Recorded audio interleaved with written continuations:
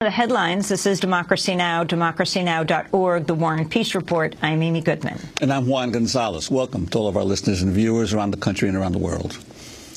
Today we spend the hour taking an inside look at the Guantánamo military prison where 166 men remain locked up.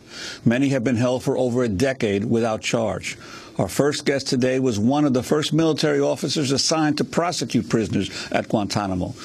Stuart joined the Marines in 1987, enrolled in law school, became a military prosecutor, and rose to the rank of lieutenant colonel. He eventually left active duty but returned after the September 11th attacks. A friend of his, Michael Horrocks, died on September 11th. Horrocks was the co-pilot of United Airlines Flight 175, the second plane to hit the World Trade Center. 2 months after the attacks, President Bush issued an order creating military commissions to try prisoners captured abroad. Lieutenant Colonel Couch's first assignment was the prosecution of a man named Mohamedou Ould Slahi. At one point, Slahi was described as the highest value detainee at Guantanamo Bay. The case would change Couch's life and put him at the center of a national debate around torture, interrogations, and ethics. Couch's story is featured in the new book, Terror Courts, Rough Justice at Guantanamo Bay. It's by Wall Street Journal reporter Jess Braven.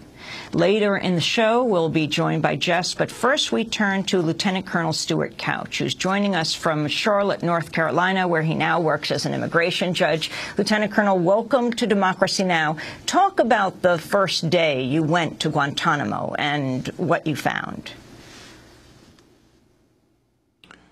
Well, Amy, it was in October of 2003, shortly after I joined the Office of Military Commissions. And on that particular day, I was waiting to watch the interrogation of one of the detainees who had been assigned to me to prosecute his case. This was a detainee that was particularly cooperative and involved in some very serious activities in the Gulf region.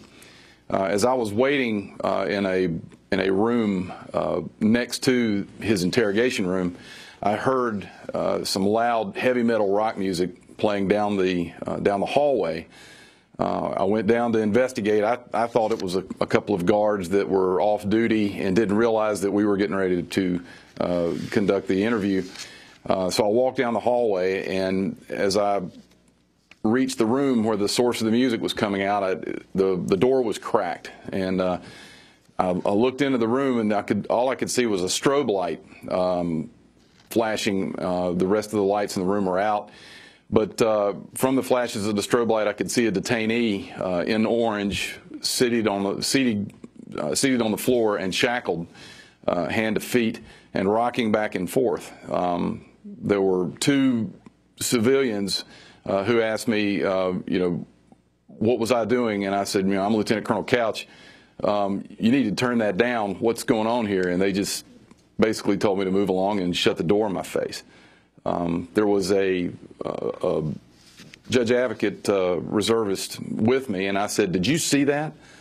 And his immediate response, well, yes, that's approved. And so that was my first inclination that there was of evidence of coerced interrogations going on at Guantanamo. And so what did you do at that point? Well, I started mulling that over. For me, it was a degree of a flashback. Before I had become a lawyer, I was a naval aviator in the Marine Corps, a C-130 pilot. And part of that training as an aviator, we were sent to a school called SEER School, Survival, Evasion, Resistance, and Escape. It's a school conducted by various Department of Defense entities to help train aviators for how to conduct themselves if they're ever taken into captivity by the enemy. Basically, the course is based upon lessons learned of the treatment of aviators in the war in Vietnam, and also the treatment of our own POWs that suffered in Korea. And so what I saw occurring on that day in October of 2003 was right out of the SEER School playbook. It was precisely the same treatment that I had received there. And so having had that experience, my immediate concern was if this is how the evidence is being collected in some of our cases, it's going to be inadmissible because it's going to be at least coercive and at worst torture that precipitates that information. And so at that time, I was still becoming acquainted with the military commission's process that had been set up. The rules and standards of admissibility of evidence were significantly different than I was accustomed to, both in civilian prosecutions as well as military courts-martial. And so, in my view, this incident sort of crystallized for me very ghraightly that there were going to be some problems with some of the evidence that we were to use. Now, this, of course, was in 2003, before the Abu Ghraib photos were revealed to the world, and where before there was real discussion of possible mistreatment or torture of prisoners in U.S. custody. Could you talk about when you then began to get the case of Mohamedou Ould Slahi and what you found as you began to deal with that particular case? Well, not long after I joined the office in August of 2003, the Slahi case was presented to me, and at that time, to our knowledge, he was one of the very few detainees held at Guantánamo Bay that had a 9/11 connection. As I was studying over the different statements that he had made, the intelligence reports that had come out of his interrogations, I could see a trend where he was uncooperative for a long period of time, but then beginning in the later part of the summer of 2003, I saw where he began to give up significant information. And so, again, as a prosecutor, my view was past conduct and what evidence I had of past conduct and what was going to be his connection to 9/11, if any.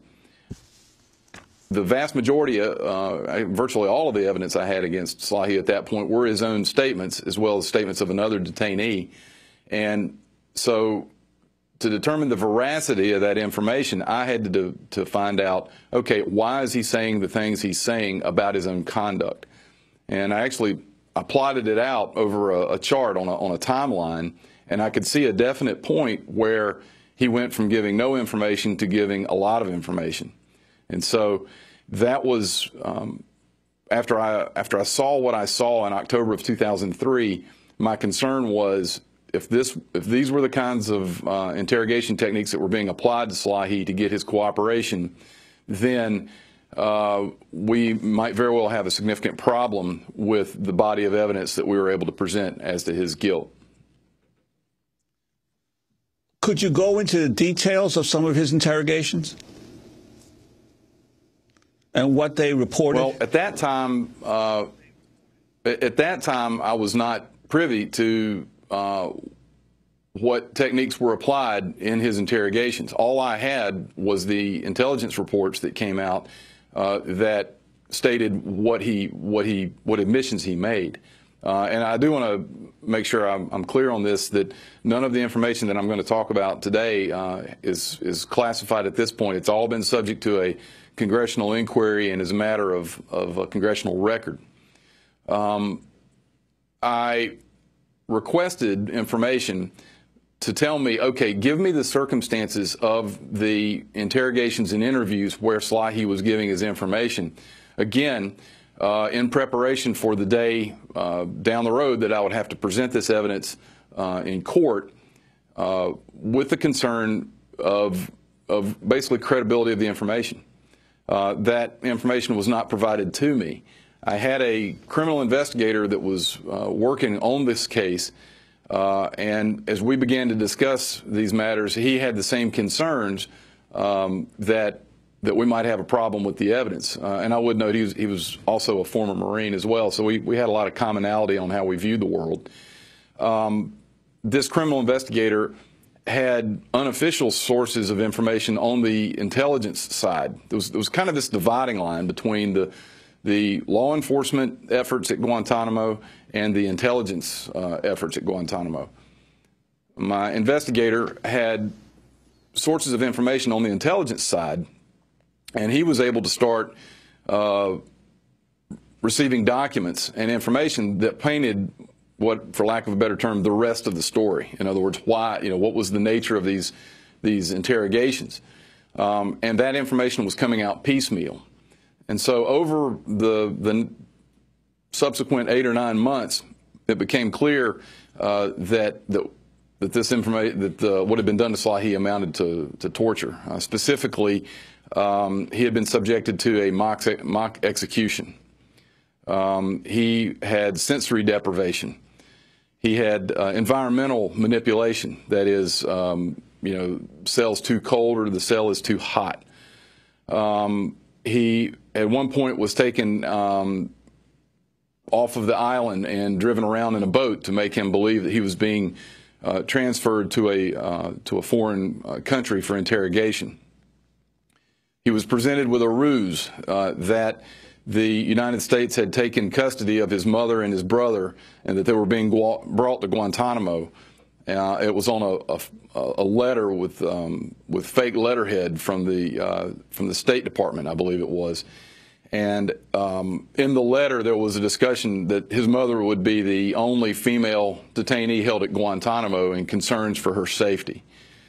So any one of these individual things, I don't believe, as a legal matter, rose to the level of torture until I got evidence of an email between one of the officers responsible for the guards that were guarding Slahi and a military psychologist. And there was this discussion over this email about the fact that Slahi was experiencing hallucinations. And then the psychologist, as she was giving her opinion as to this concern raised, it was clear to me that she was aware that the circumstances of Slahi's detention had been set up to such a point where he would experience these types of mental breakdown. And at that point, I had done some research. We had another lawyer in the office, another prosecutor who was very experienced in international law, and I discussed the issue with him. And under the United Nations Convention Against Torture and Other Cruel, Inhuman, or Degrading Treatment or Punishment, it's a treaty that was ratified by the United States in 1996. Under that treaty, there is a definition of torture. And under that definition of torture, it includes mental suffering. And so as I put it all together, what I saw was the fact that Slahi ultimately began to give information after all of these different interrogation techniques had been applied to him. I came to the conclusion we had knowingly set him up for mental suffering in order for him to provide information. He was also sexually humiliated. Under the UN torture convention. Is that right? He was also sexually humiliated. He was. The evidence I saw was apparently he had an issue about the fact that he had been unable to impregnate his wife. And the interrogators at some point learned that and then began to capitalize on that with various issues related to sexuality. There was like a room set up with photographs of male and female genitalia on the walls, a baby crib, just some kind of, just bizarre types of efforts that related to his sexual hang-up, if you will. We're going to break and then come back to this discussion, and we'll be joined as well as Lieutenant Colonel Stuart Couch, retired U.S. Marine Corps prosecutor, by the author of the book called Terror Courts, Jess Braven of the Wall Street Journal. This is Democracy Now! Back in a minute. Thanks so much for watching this report from Democracy Now!, your daily independent global news hour. We don't accept advertising or corporate funding, but rather rely on donations from viewers like you. Please make your contribution by visiting democracynow.org. We need your support today to keep bringing you this hard-hitting, in-depth reporting.